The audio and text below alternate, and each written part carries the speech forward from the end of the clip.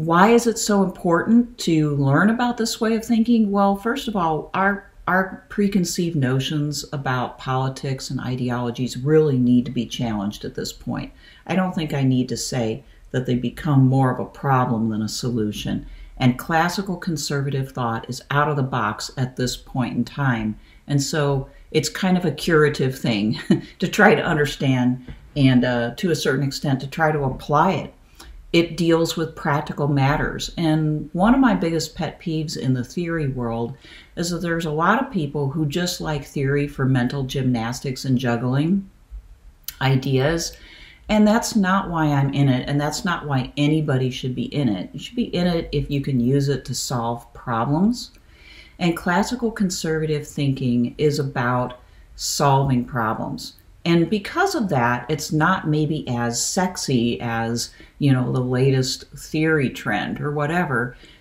But frankly, if that's what you're after, then go find something else to do, because political theory should be about, and is about, when it's at its best, about solving human problems. And classical conservative thinking is all about that.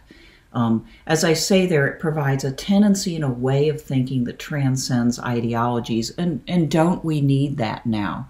So if this is new to you, just try to hang in there, because typically when we hear the term conservative, at least in the United States, it comes along with a very different connotations. Like, this is the book that I've used for so long. It's edited by Pocock, and in the introduction, which Pocock writes, he says, "We do not mean what is meant by the word in the contemporary United States," which is, in the U.S. sense, it's a blend of American patriotism, evangelical religion, and free enterprise values. That's not what this kind of conservatism is about. This is an older kind. And then he goes on to say, Burke's conservatism is part of the history of philosophical conservatism. And we shall see in greater detail as we study this text that this is based on the claim that human beings acting in politics always start from within a historically determined context, and that it's morally as well as practically important to remember that they're not absolutely free to wipe away this context. So it's historically informed, and because of that, it's flexible. What works in one area at one particular time from the classical conservative perspective may not and probably will not work in another. So it's not a one-size-fits-all way of thinking, and that distinguishes it from contemporary U.S. conservatism, which is really a form of right-wing liberalism.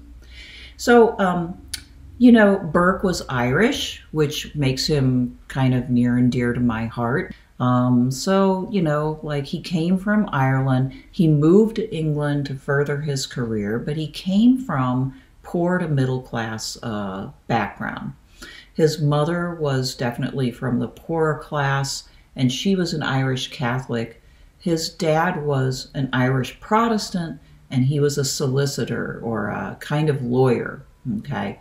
But neither one of them were members of the aristocracy, so Burke was not a member of the aristocracy, and that meant to the extent that he rose in this world, it was due to his own genius and his own hard work and ingenuity, and he made the very most of that.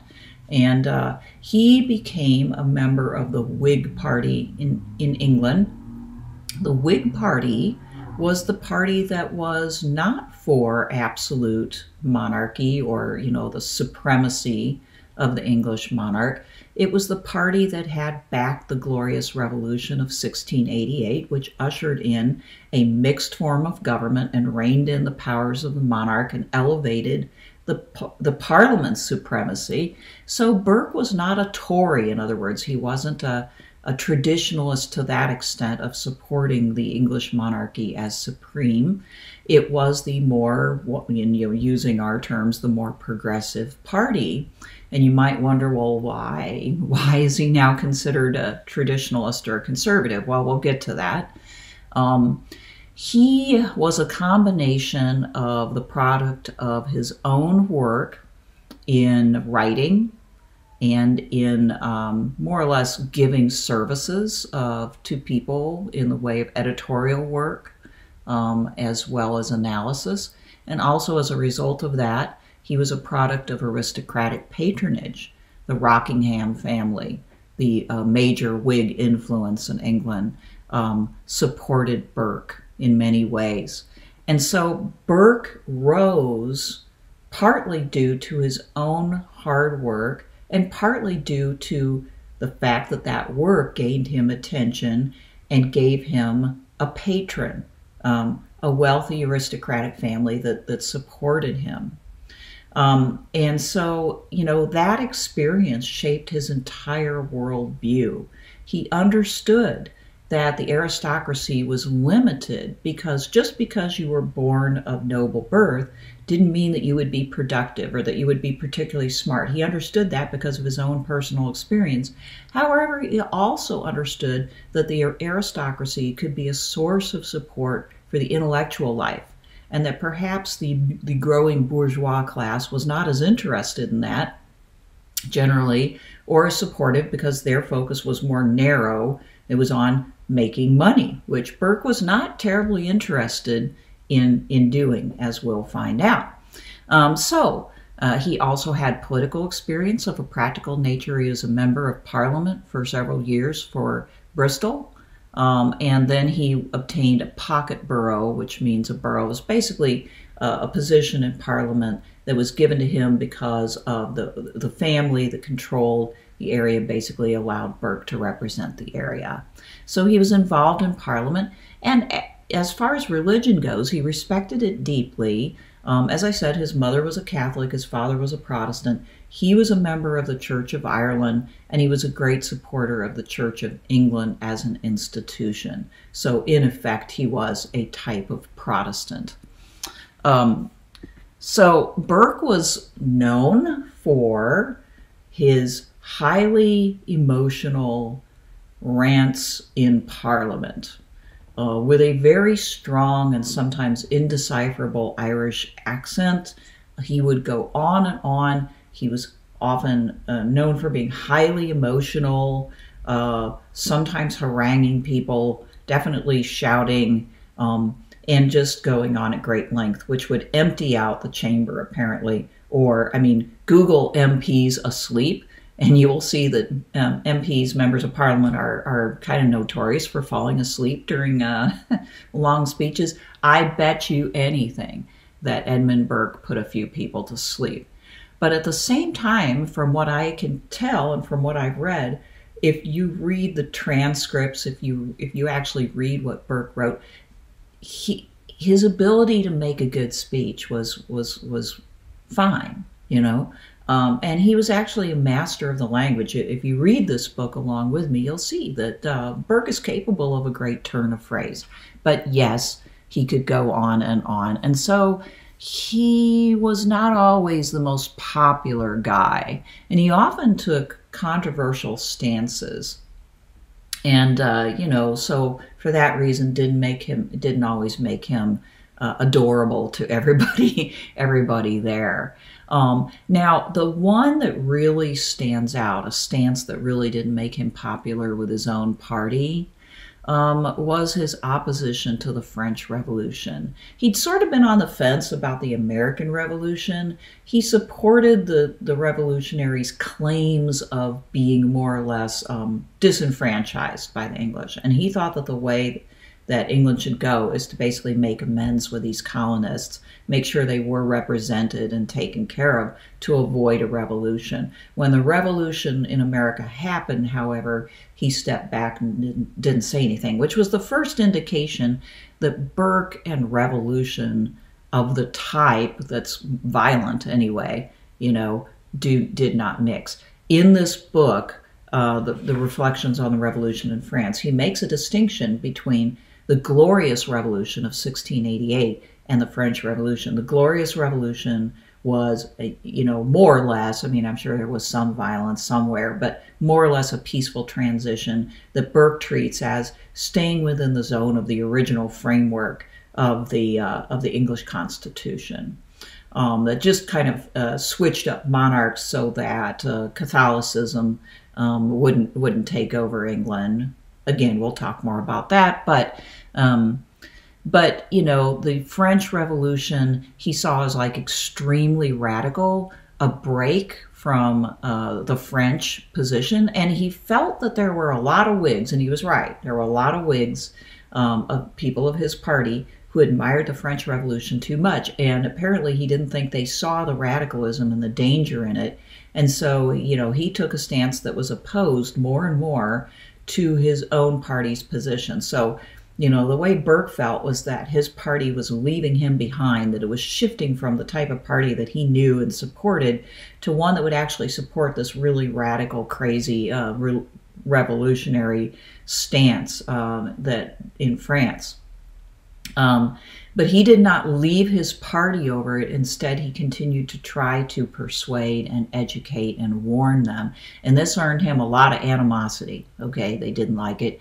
One of his friends, Fox in particular, was upset. He wrote this book, An Appeal from the New to the Old Whigs, as a way of trying to like explain to his Whig buddies why it is they should change their mind, and that their positions were not very Whiggish, okay? Which brings me to this friendship with Charles James Fox, okay? Fox was also a supporter and a patron of Burke, but they really split up. They had a sort of bromance going on, and then they split up over Burke's opinion of the French Revolution, because Fox just got more and more radical about it as time went by, apparently.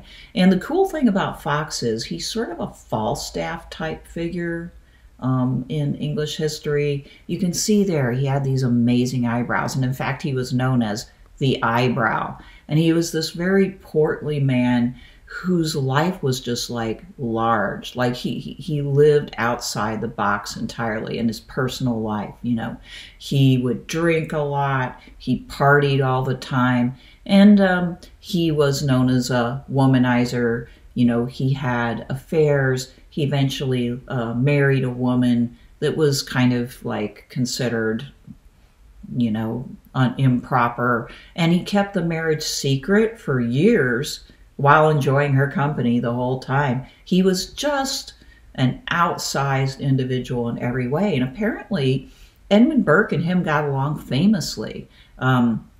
He was fun, you know. I don't know if Burke did this, but Fox was a gambler as well. And, you know, so I'm sure that Burke at least enjoyed many a party and a great conversation with Charles James Fox. However, when it came to their argument about the French Revolution, apparently one or both of them like got all teary-eyed as they like reached the point of irreconcilable differences and literally broke up in a session of Parliament, or at least this is what I read, and that at least Charles Fox was literally crying about this split because they liked each other so much. And so, I mean, this kind of, again, it reminds me of the relationship between Henry IV and Falstaff. And if you don't know what I'm talking about, I'm telling you right now, you need to watch Henry IV parts 1 and 2 and pay attention to the relationship between Hal, Prince Henry, and Falstaff, and how at a certain point in part 2, Henry has to say goodbye to this larger than life, party hard, absolutely dissolute, wonderful man with a low, sort of like a low character on some ends of the spectrum, but also like loyalty to a certain extent, but not completely, you know. In other words, Falstaff is a mixed character with plenty of bad, but also very lovable and a good friend for Hal. And Hal used his company for a long time as a form of entertainment. But there came this point where he had to lead, and then literally Hal had to disown him and said, more or less, we can't be friends anymore. I can't talk to you anymore. And something similar happened here with Burke, who felt so strongly about not going down the revolutionary path that he let this friendship go in the most dramatic way possible. So what was it about the French Revolution and the way that Burke thought that led him to break up this famous friendship and put him at odds with so many other people? Why did he become so stubborn? Well, this is what I hope to be able to explain, and I'm going to move through some of the chief points of the Reflections on the Revolution in France. And you can tell I have read this a lot. This is my copy that I've been using for years in class, and as you can see, it's actually in two pieces at this point. So I have taught this many times. I've read it many times, and hopefully hang in there. You know, if you're somewhat suspicious because you watch me because you don't like contemporary conservatives, you may be a little bit suspicious, but I think that you've got something to learn. Hang in there and check this out because it can help us to become more practical.